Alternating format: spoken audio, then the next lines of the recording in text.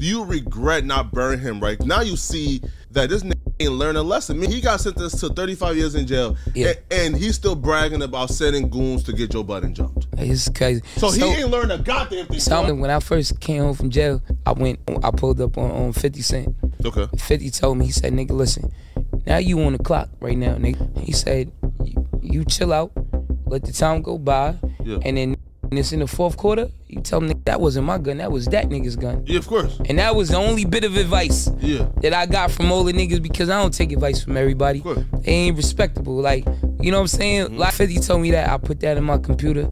I said, all right, no problem. Do we think like the rumors, you know, by Earth Gotti and them that, yo, that 50 Cent put paperwork on this? I don't hey, can I be real about it? A nigga who can tell you, hey, nigga, fourth quarter, that's that nigga gun, not mine.